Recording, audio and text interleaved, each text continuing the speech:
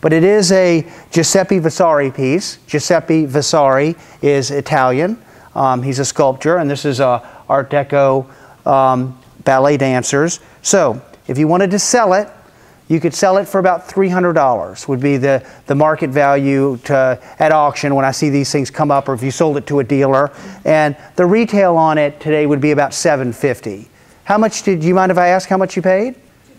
$250. Okay, so you paid the right, how long ago was that? 25 years ago. Okay, so you paid about the right amount, because $250 25 years ago is about $700 to $1,000 today, so you paid the right amount for it.